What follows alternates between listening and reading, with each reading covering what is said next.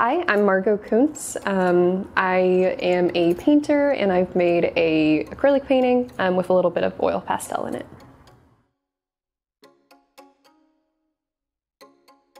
So I grew up in rural Indiana, as is pretty common for Indiana. So pastures, small school area, that kind of thing.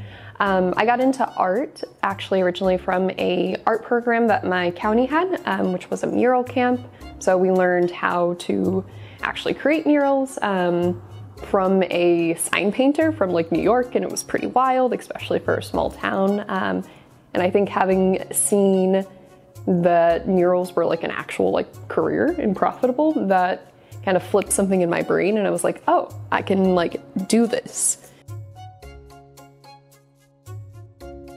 So how I approach work is I like to think about it as like an ongoing like building process.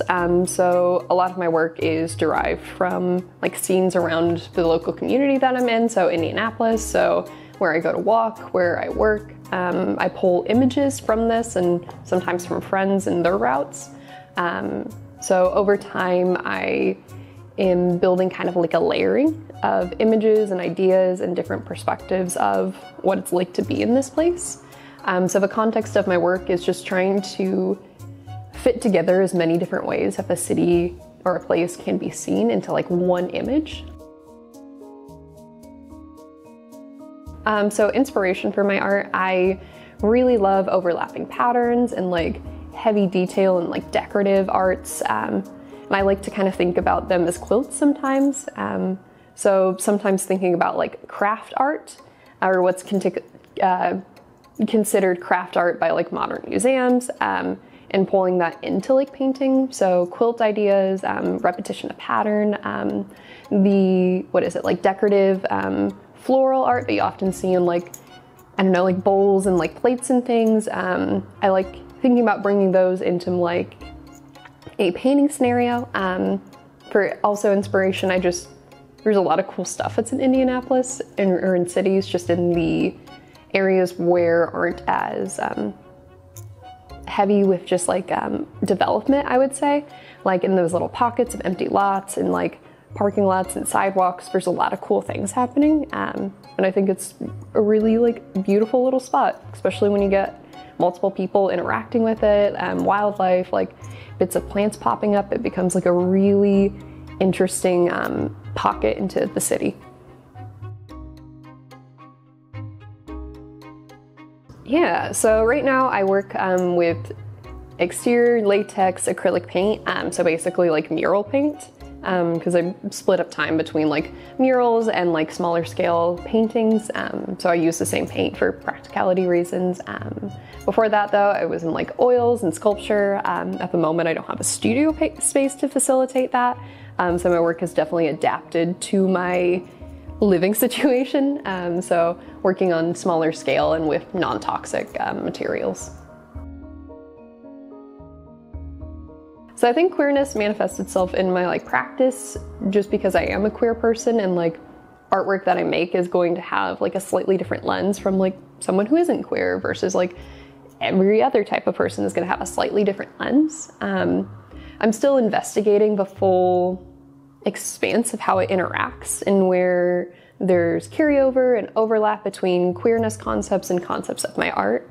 I think decoration is a concept that is consistent across like queerness and like my paintings.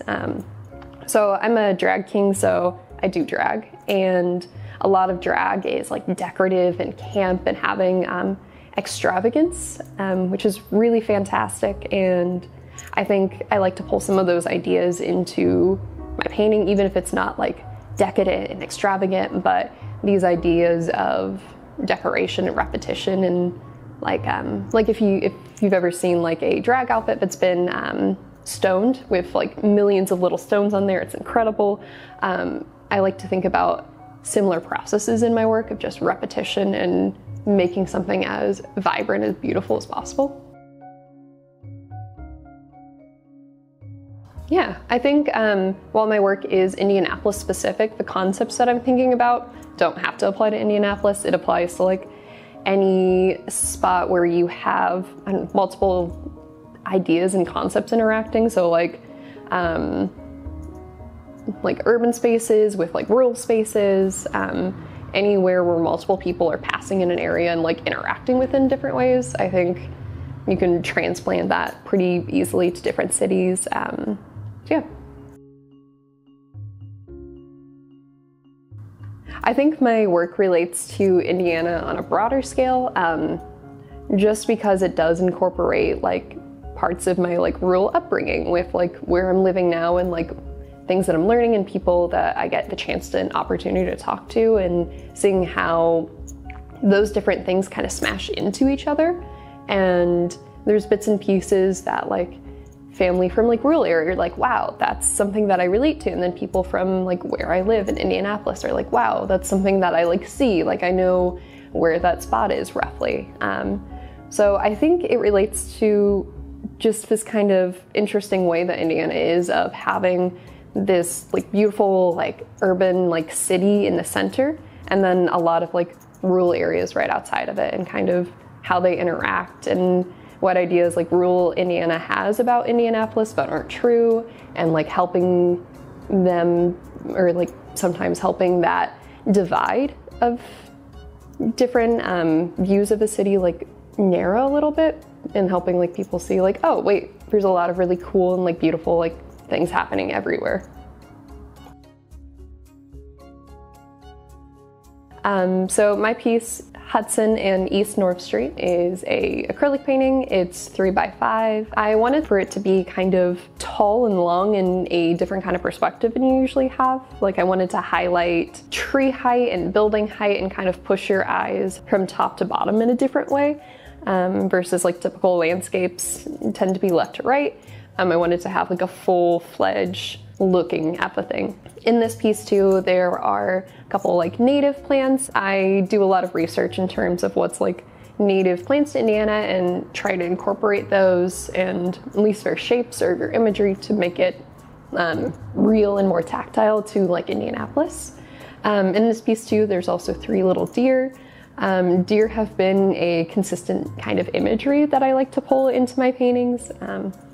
I think they are pretty common in Indianapolis and in Indiana broadly. But they've got honestly, they're really fun to paint. They got a lot of cool shapes. And they also have a interesting way as being a stand-in for like someone looking at you. So like when you paint like a portrait, you're like making eye contact with the like person in the portrait.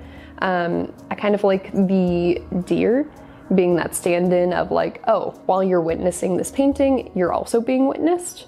So you're having like a small little interaction between something moving into space and you as like the person looking in. Let's see. Yep, this painting also pulls from a couple buildings down the way. That's like an actual intersection. So there's like a bunch of construction down there. So it's really interesting to see all the like different scaffolding and like pieces of just like materials happening there. And as it like changes and progresses, it's kind of like a little environment. So I wanted to capture some of that, especially just because it's like a common walkway where a lot of people move in and out of. So it's getting a lot of change daily. So I wanted to pull some of that in.